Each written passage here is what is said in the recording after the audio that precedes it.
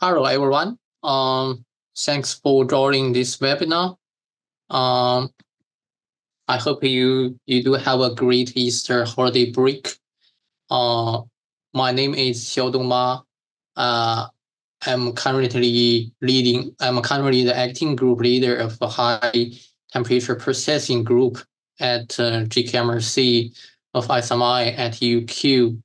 So today, I think it's a good opportunity for me to introduce the high temperature processing group and also introduce some of our focus on our latest activities on the decarbonisation and hydrogen metallurgy of ironmaking space. So basically, in this presentation, the first part, I will briefly introduce high temperature processing group, and second part that I will highlight some of our research projects that spans on the decarbonization of ironmaking.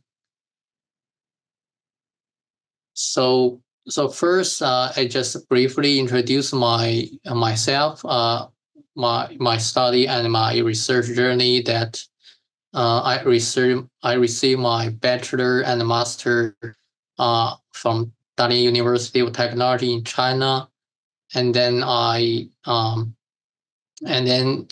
studied my PhD in Japan, the University of Tokyo, for 3 years in the materials and metallurgical engineering.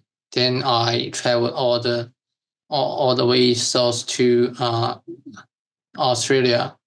I took the postdoc position working at UQ from 2012, and then followed by promote to research fellow and senior research fellow, the acting group leader of the high temperature processing group at JKMRC.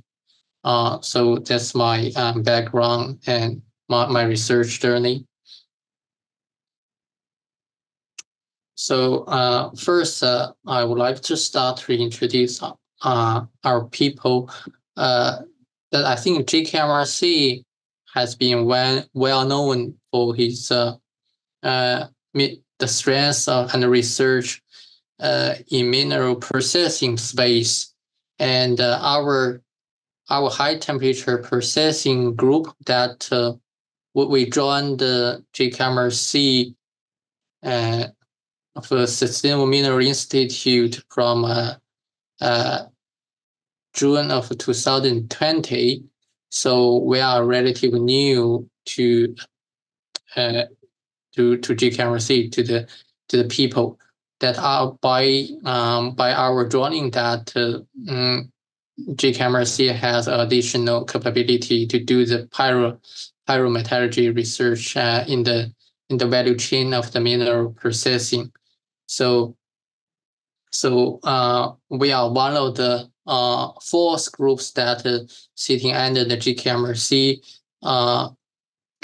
Professor Mosen is a JKMRC director.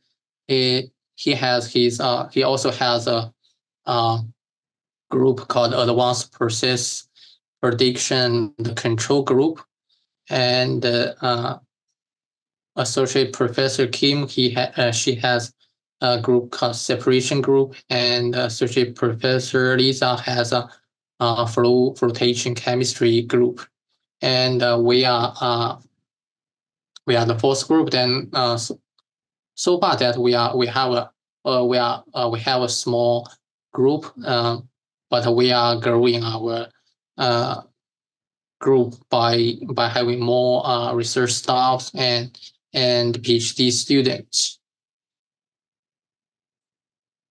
And then this is our research interest, that for people that don't so familiar with the high temperature processing, that we are dealing with the materials or minerals at a very high temperature, normally like at 600, we roasting the minerals, and then about 1000, we do the research like steel refining, iron making, or nickel smelting from laterite, or solar grade silicon refining, or recycling of secondary slags of waste, and then copper smelting at a low temperature. So we are trained by the chemical metallurgy and physical metallurgy. So we did one-on-one project, and some projects have been completed. Some projects are still ongoing, and because so recently we since the climate change or energy transition, that hydrogen metallurgy and also critical metals extraction has become a hot topic. So we are focusing on these two areas. So from here, I just we identify 3 of our research directions, and the first direction is also our current core research area for the decarbonization for iron making. This is one of our ongoing projects that we work with both steel and also ARC linkage, where we try to charge the pre-reduced iron ores that is reduced by hydrogen in shaft furnace outside of the blast furnace. So by this way that what we try to do is try to reduce the carbon, the coke consumption inside of the blast furnace. So we do this fundamental research, and then we test how is the pre-reduced iron ore when they are charged in the blast furnace, how will they affect in the middle part of the blast furnace, which is called cohesive zone. Then we test the metallurgical properties of this kind of pre-reduced iron ores. And in our lab, we have a bunch of furnaces that help us to test the results. We have the electric tube furnace, we have the sorting and melting furnace, and we have the TGDTA and DSC. Our second research direction is to measure the metallurgical slag property data. So those kind of fundamental research data can help to improve or optimize the smelting process. We are measure the properties of slags. So, for example, we measure the liquidus at the melting point of the slag, how to reduce the melting point of the slag, and then reduce the energy consumption. We measure the viscosity or solubility of refractory or impurities, like also sulfide capacity, electric conductivity when we use electric furnace in the smelting process. And the pictures on the left are our facilities that we are using for our experiment. And we also have thermodynamic software to help us calculate the chemistry and properties. And our third research direction is try to help to make a better and stronger steels So the projects that we have collaborated with steel makers, and some example like spring steels and gear steel that we have done, and we try to understand the stress mechanism, characterize the steel microstructures, and then link the property microstructure and processing together to develop stronger steels.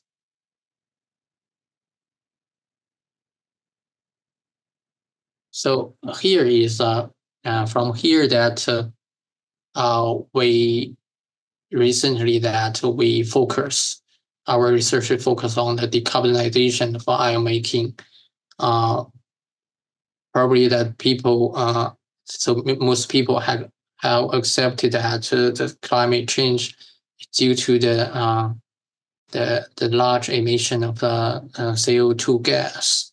I think people as my or JKMRC, then they talk about a lot on the decarbonization, energy transition that will need a lot of critical metals, and so we focus on iron making space because that is important. Because as you see that iron and steel making industry is really a major CO2 emitter. It occupies 6 to 10%, that averaging like 70% of CO2 emission globally. So I think it's very important that we work in this space because in the past that this problem that the iron and steel making industry that produce a lot of CO2 emission, but nowadays is also that it can provide a solution how to decarbonize in the iron and steel making industry. So here I just show this decarbonization pathway in the iron making, in the iron and steel making industry. The pathway and also the scope for decarbonization has been identified. Like within 10 years, we aim to reduce like 30% of CO2 emission, and then within 20 years that 50% reduction, and then by 2050 or 2060, then we aim to achieve the net zero emission in the iron and steel making industry. So basically the blast furnace is the dominant iron making process, where he uses coke, and the trend is try to reduce the coke and reduce the iron amount produced from the blast furnace, and then instead to replace the blast furnace iron making by using hydrogen in this hydrogen shaft furnace. At the same time, try to use recycled scrap, which is not consume the original iron ore and produce iron. So by these two processes, this is pathway that we try to reduce the CO2 emission. Okay, so as we can see in the near future that blast furnace or blast furnace basic oxygen furnace is still will be the dominant route for iron making, because is cost effective and also energy effective. But in this process, that the blast furnace account for 80% of CO2 emission. So in the short term, for the country that for countries like in China, that blast furnace is still young, is not enter into the retail time. So blast furnace is still the dominant route, and then our research is still doing around how to optimize the blast furnace ironmaking optimization to help to reduce the CO2 emission. And some measures like inject hydrogen into the blast furnace, reduce iron instead of consume coke. And second way is inject the oxygen into the blast furnace to enhance the combustion and reduction in that taking place in the blast furnace. And then the third is currently we are doing called advanced charging material, that we use a pre-reduced iron ores reduced by hydrogen and then charge into the blast furnace. And then the last is try to recycle and capture CO2 from the blast furnace. So here I just highlight some of our projects, and we have done in the just a couple years ago. For the decarbonization of ironmaking, and this is an example that we try to develop the ultra low silica and iron ferrous iron in the sinter. So normal in the normal sinter, that the silica is around 4, and then iron oxide woostite is around 6.5. So we try to reduce the silica and iron woostite in the sinter. So by this way, then we can either reduce the flux that is generated from the sinters, or it can also promote the reducibility.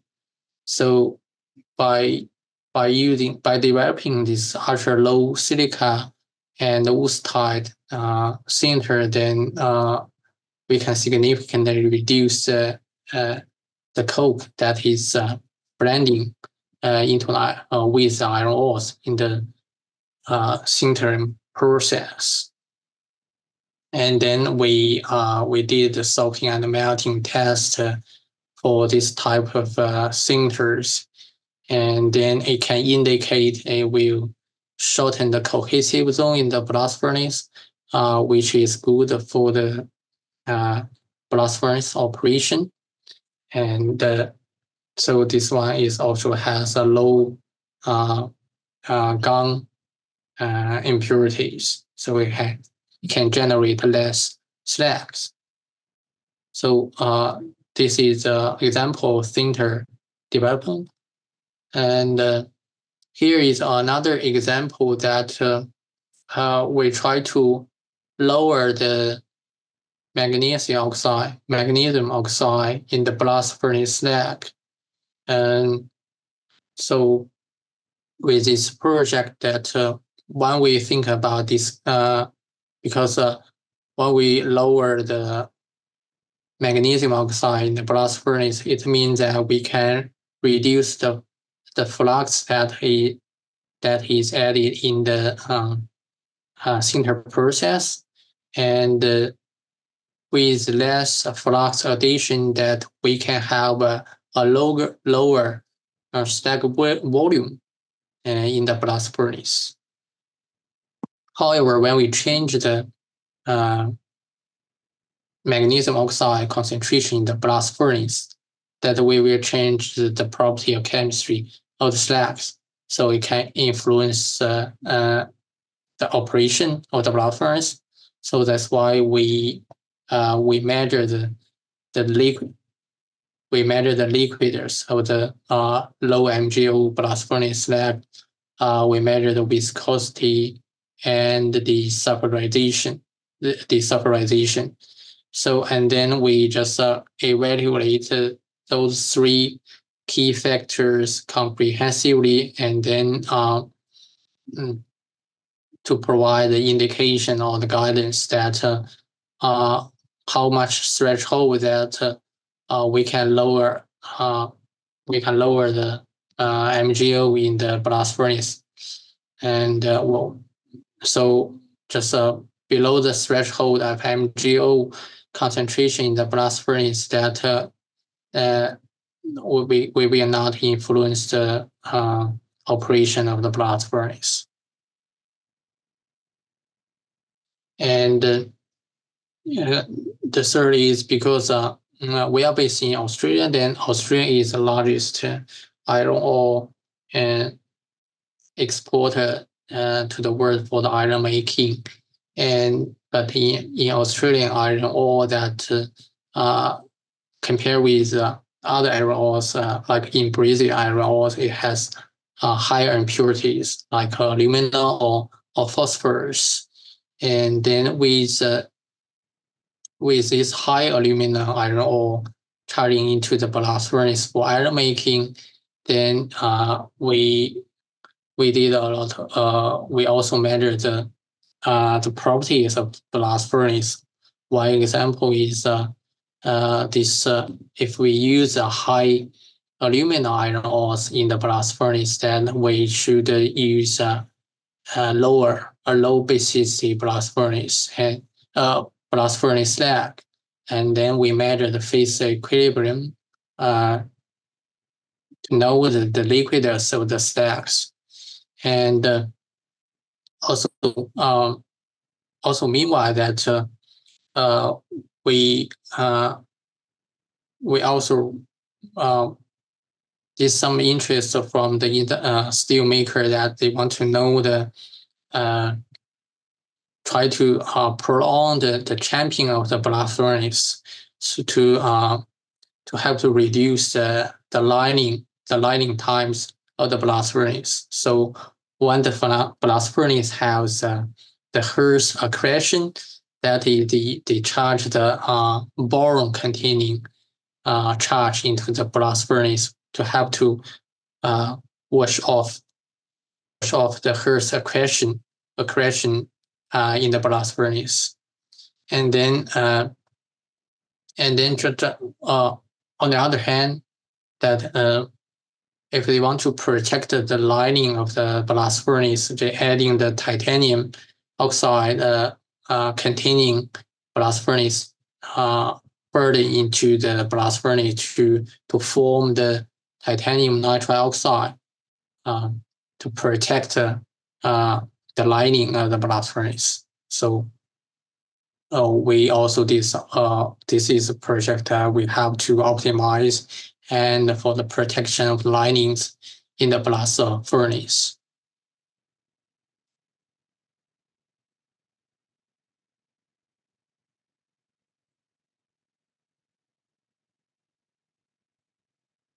So here is another example that we try to just address the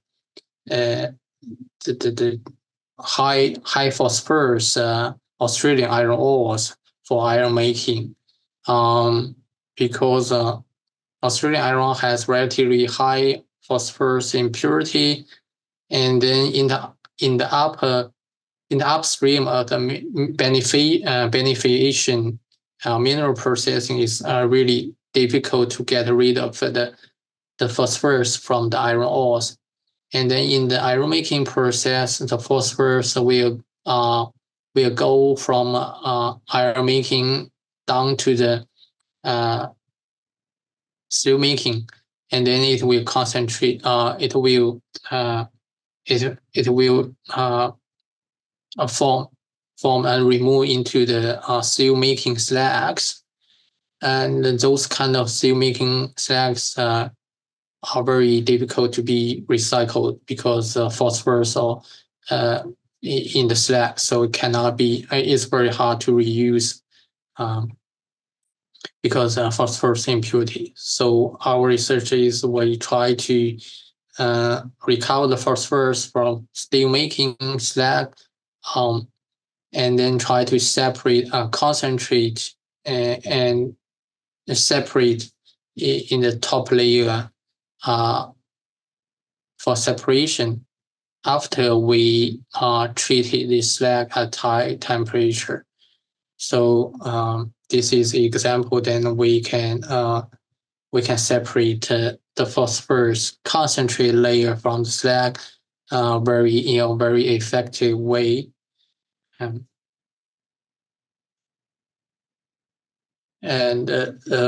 So here is so our previous project is focusing on the blast furnace operation. So here we turn into some hydrogen reduction iron ores, and here is an example that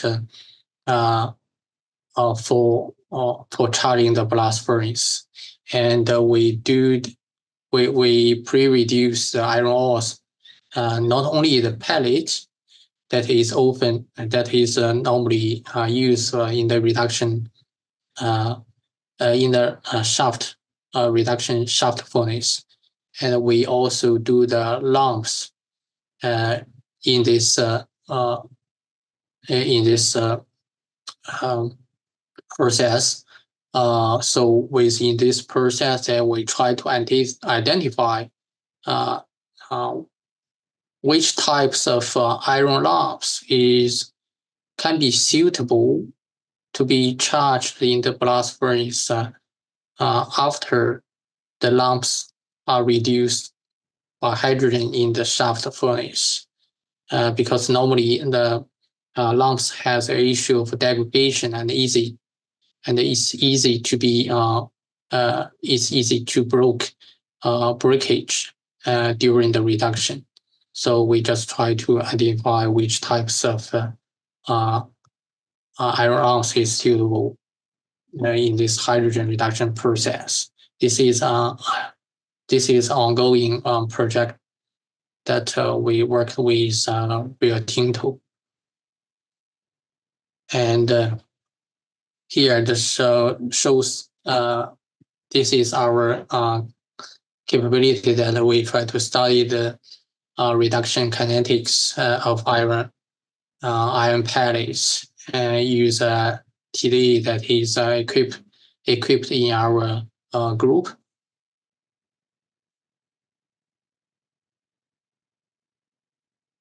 And this is an example that we characterize the reduced iron lumps by MLA, which is hosted at JKMRC. So from the light blue color to the red color, the iron pellets are gradually reduced, and we just characterize by MA to know the proportion of the iron reduced in the pellets. And so basically, in our group, that our strength is the experimental part for the experiment, and but we do need to know some and the reaction or process by simulation. So we collaborate with Professor Jeff Wang's group from School Chemi Eng, and with his group, then they are doing the CFD and shaft furnace modeling, and then understanding the reactions or the thermal management of in the shaft furnace and when using the hydrogen reduction, and they also use AI to help to assist and then promote the simulation to shorten the simulation time. And